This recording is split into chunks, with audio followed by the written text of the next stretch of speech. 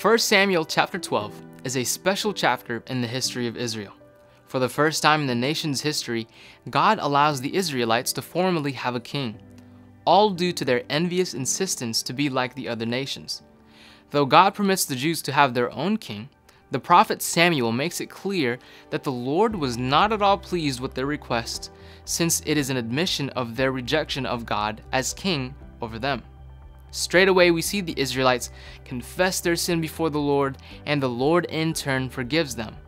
A key idea we learn from this passage is that, though it is often the case that our Lord is pictured as only being the God of grace in the New Testament, and being portrayed as only being the God of wrath in the Old Testament, it's passages like this one that reassure us the truth that God never changes.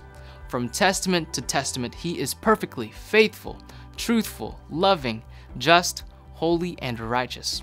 Expressly, Numbers chapter 23 verse 19 says, God is not man that He should lie, or a son of man that He should change His mind.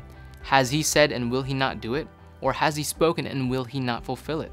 In much the same way that God has shown His grace to the Israelites in the past, He shows the same grace to us today. Notice, however, an important aspect to the Israelites' response to Samuel's rebuke.